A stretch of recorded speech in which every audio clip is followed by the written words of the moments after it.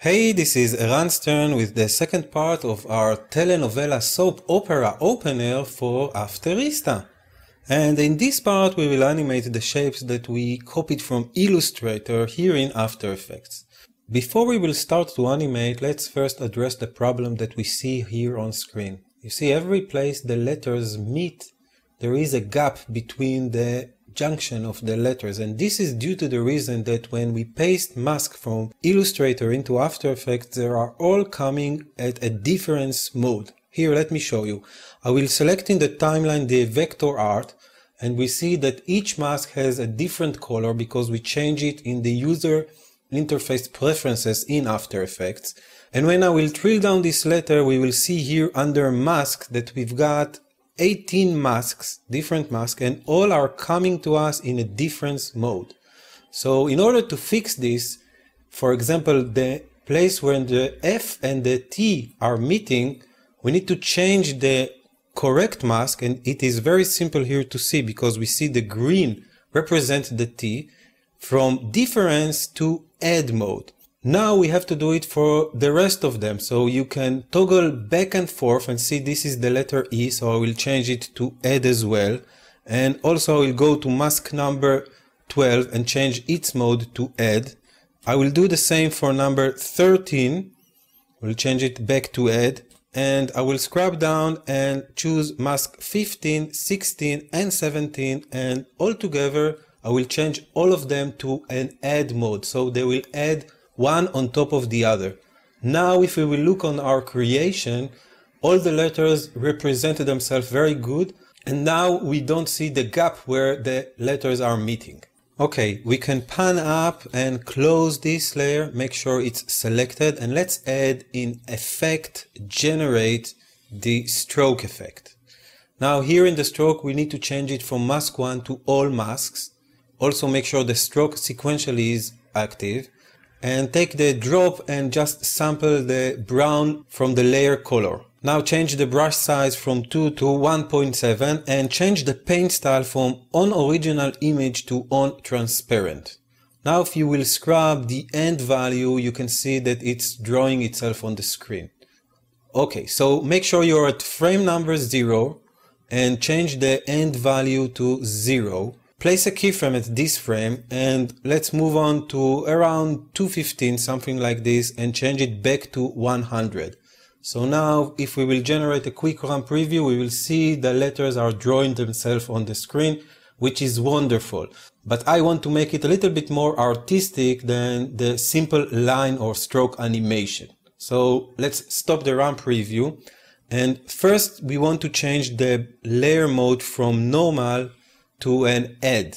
So this will actually shine the letters onto the screen. And now let's select the vector art layer and duplicate it 3 times. You can either go to the edit menu and choose duplicate, or just duplicate it with the shortcut Ctrl or Command D. Now that you have 4 duplicates, we will rename them accordingly. The first one I will rename original. The second one will be spikes. The third one will be color, and the last one will be fill. So we want to do an original, spikes, color and fill passes that we will redraw our Afterista on screen. Let's select both the fill and the color layer and change their blend mode from add to color burn. And for the moment, let's shut down the eye for them. We will concentrate here on the spikes letters. And what I want to do here is just create a little bit of a roughen edge feel to this. So I will select the layer named spikes and go under effect, stylize, and add the roughen edge effect.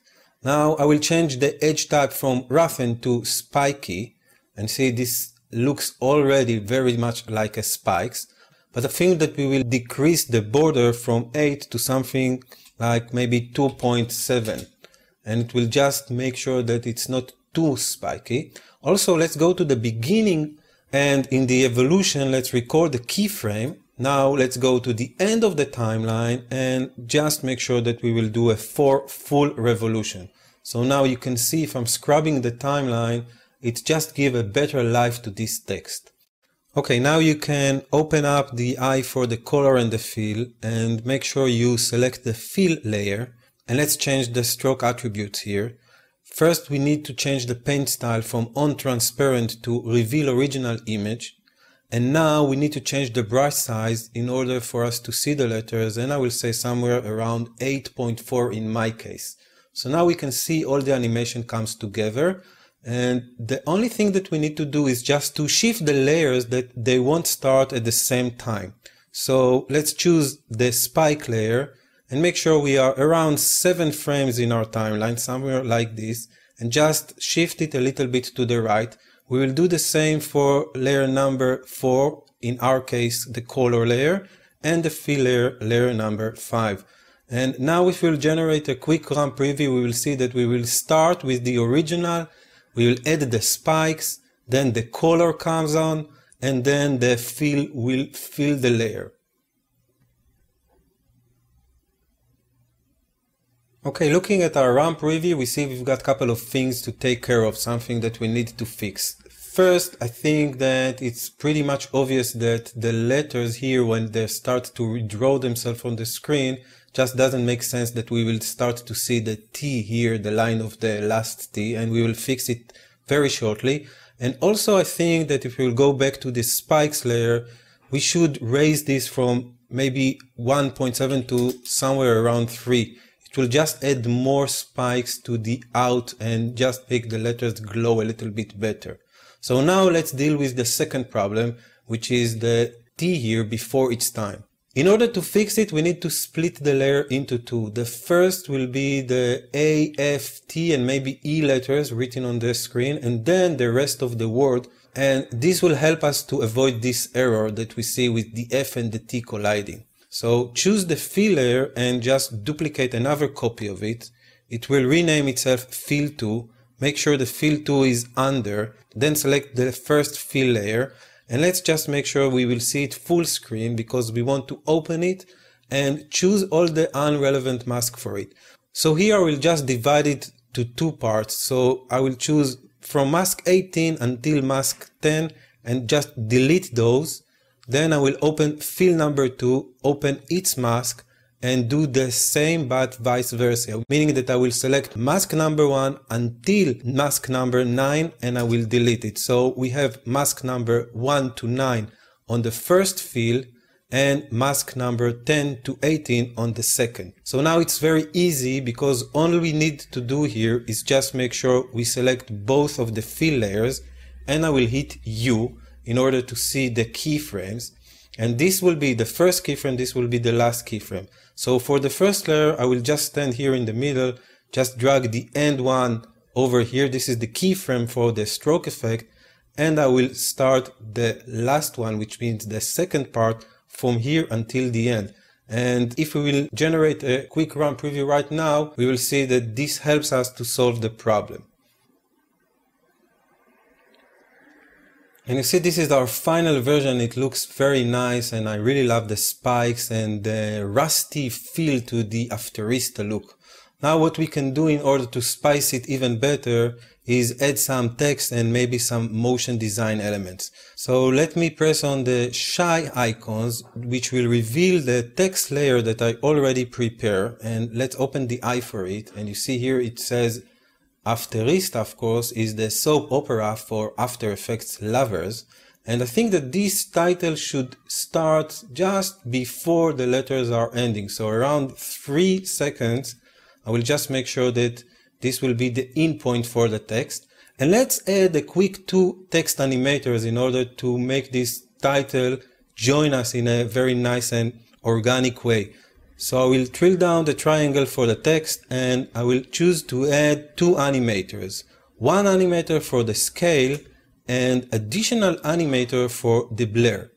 Now I will make sure that I will uncheck the link for both of them, and I will change the Y values to 0, and I will change also the Y value for the blur to 100.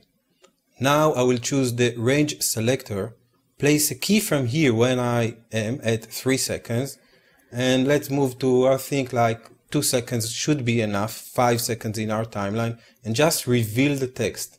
So this text animator will make the letters appear from 0 scale here in the Y and from 100 blur value in the Y as well. So it just gives a very, very nice effect.